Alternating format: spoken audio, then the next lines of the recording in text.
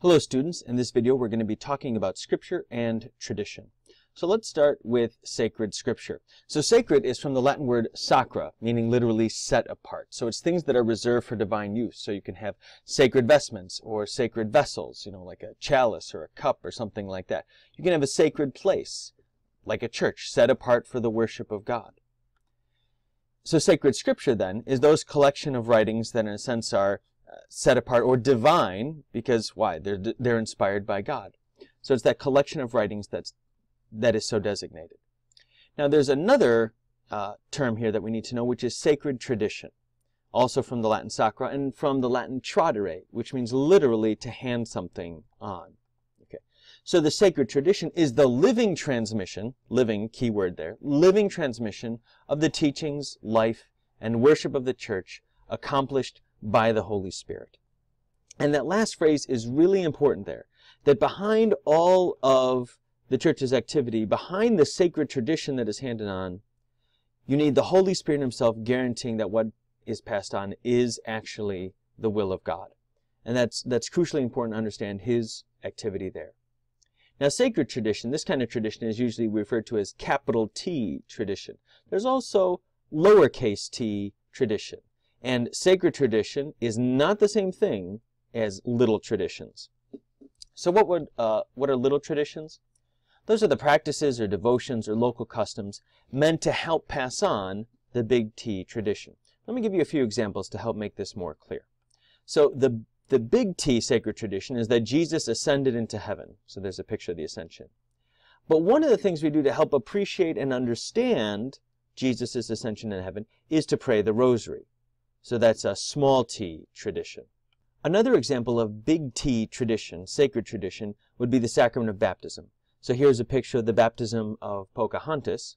And so baptism is one of the 7 sacraments that is passed on by the big T tradition, something we've inherited from apostolic times, from Jesus himself, really. But one of the things we do to help us appreciate baptism and to see its value is the practice of crossing ourselves with holy water, like we do when we enter a church. And that's a way to help us remember the sacrament of baptism. Now, if the church got rid of all these little holy water fonts tomorrow, would that be contrary to the big T tradition? No. But these little things are helpful and remind us of the substance of our faith. So let's talk about the relationship of sacred tradition to sacred scripture. And the first thing we need to know is that they both have a common source in God himself. It's God who inspires scripture and has it put into writing. This is his word that he moves people to write. But then there's also sacred tradition. And God himself, again, the Holy Spirit is at work in this living transmission. Now the tradition defines and hands on scripture. So scripture is a part of big T tradition. And so scripture is not the sole source of the church's teaching.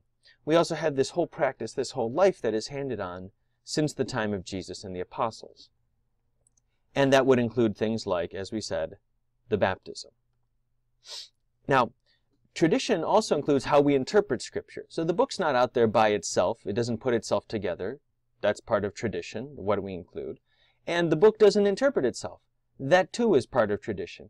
And there's certain interpretations of scripture that have become authoritative over the years, and certain interpretations that have been rejected. But the important thing here is that when we think of sacred tradition, we're thinking of a living teacher, that goes through the books and helps guide us along our way. And so what's passed down is this knowledge from one generation to another that is refined and expanded as questions come up, as disputes come up. But the tradition, in a sense, expands and becomes more clear, more precise. Why? Because people have objections, people have questions they don't understand. So the final thing to say, the final definition, is to say that sacred scripture plus sacred tradition is known as together the sacred deposit of faith. And you think of a deposit at the bank, it's where you go and you put stuff in, The whole deposit of faith includes these two things, the life that's handed on and the Word of God itself in sacred scripture.